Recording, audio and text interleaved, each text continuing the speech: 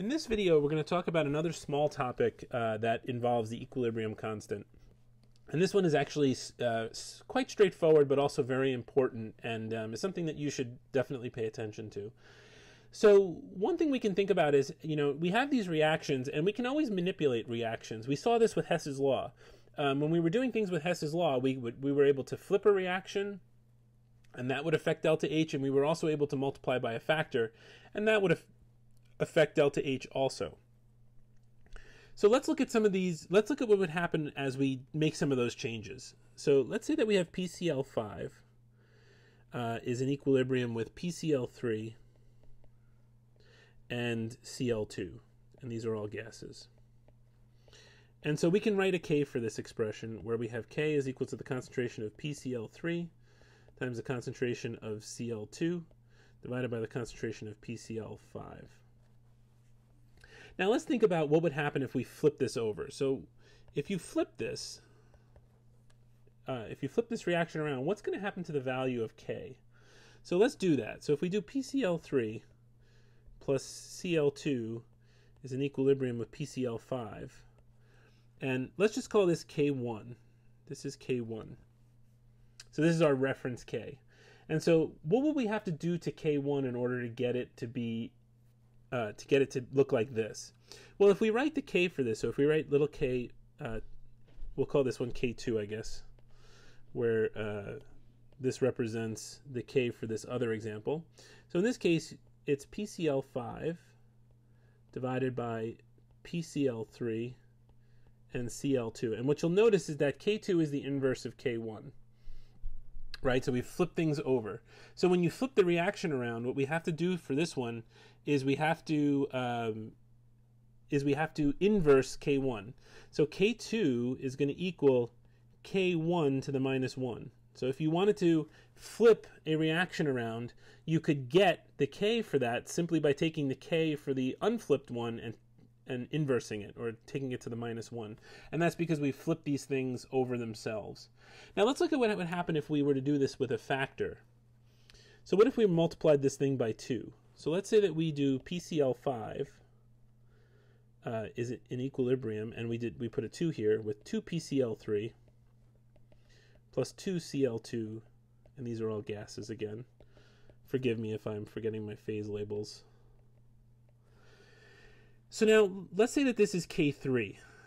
So if we were to write what K3 is, it would be PCl3 squared times Cl2 squared divided by PCl5 squared. And so what you notice is that this is the same thing as K1, except all of the terms are squared. So if we wanted to get a value for K3, we could take K1 and we can square it, and that will give us a value for what this would be if we had multiplied it by 2. So whenever you multiply by a factor, you can take the K from the reference expression and raise it to whatever power you're multiplying it by. Now let's do one more example. Let's say that we flip n double.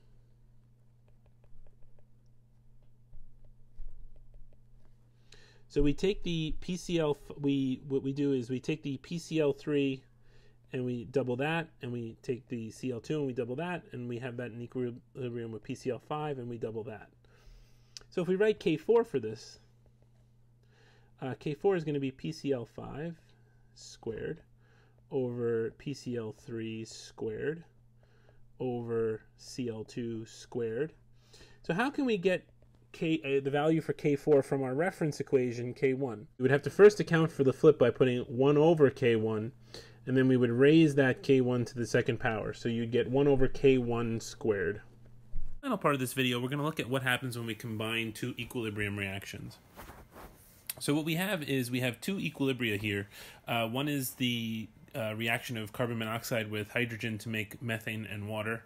And the other one is the reaction of methane with hydrogen sulfide to make hydrogen and carbon sulfide.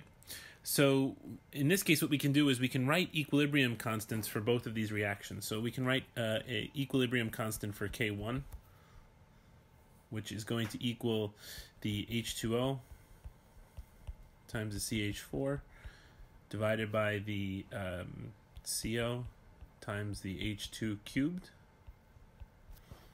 And we can write an equilibrium constant for the second one, which will be the carbon sulfide times the H2 to the fourth divided by the CH4 times the H2S squared.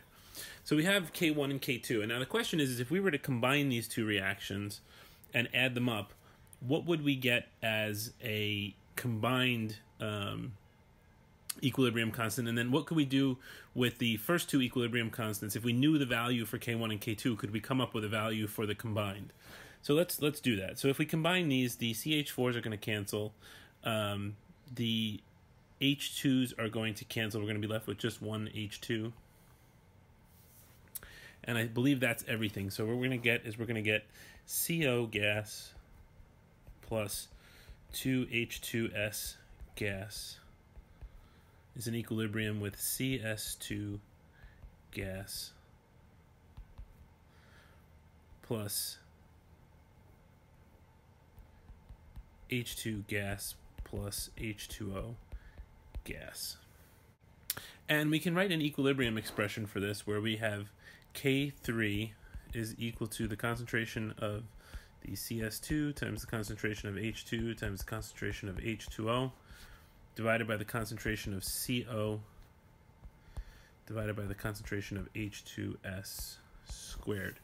And so now the question is can we come up with a relationship with K1 and K2 that will allow us to determine the value of K3? And we can. So what you'll notice is that if we take K1 and K2 and we multiply them together, these will factor out to give us the exact same expression as K3. So if we do the following, if we take K1 times K2, that's going to equal the concentration of H2O times the concentration of CH4 divided by the concentration of CO times the concentration of H2 cubed times the concentration of CS2 times the concentration of H2 to the fourth times the concentration of CH4, and then we have H2S on the bottom. And so if we multiply these together and we start to cancel things out, this just becomes a 1. What we wind up getting is we wind up getting K3. We get H2O times CS2 times H2 divided by CO times H2S squared.